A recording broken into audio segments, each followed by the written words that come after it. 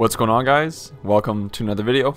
Today we're taking a quick look at this week's Tides of War reward, the Breakwater outfit for the Japanese. The challenges to obtain this are very straightforward. There isn't anything here that's very time consuming at all. It took me about 2 games of breakthrough to complete, but let's get into it. This outfit is very simple looking. There isn't much detail to it at all, considering that there is no helmet and just a simple shirt. The legs are new cosmetically. It shares the same look as the Downwind outfit, but just a darker color. But other than that, it's a very basic outfit, a somewhat good one to mix and match with other outfits, and it's also free and easy to obtain. Just note, guys, since this is tied to a Tides of War challenge reward, once the set of next challenges come next Thursday, this outfit will no longer be obtainable. So if you're looking to obtain this and add it to your collection, I recommend obtaining it before next Thursday.